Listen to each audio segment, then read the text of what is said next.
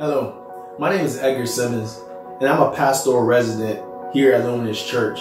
And I'd like to share with you one of my favorite scriptures from the Bible in Jeremiah 29:11. It says, "For I know the plans I have for you, declares the Lord. Plans to prosper you and not to harm you. Plans to give you hope and a future."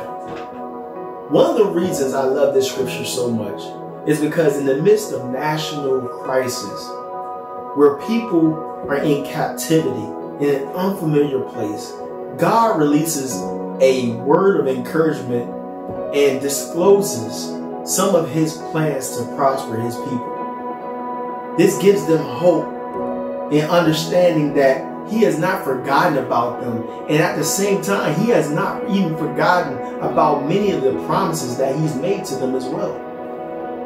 Many of us are in unfamiliar places and face unfamiliar challenges today. This word from the Lord is simply a reminder to let us know that God is still faithful to his word. But the way things appear right now are not exactly what they seem.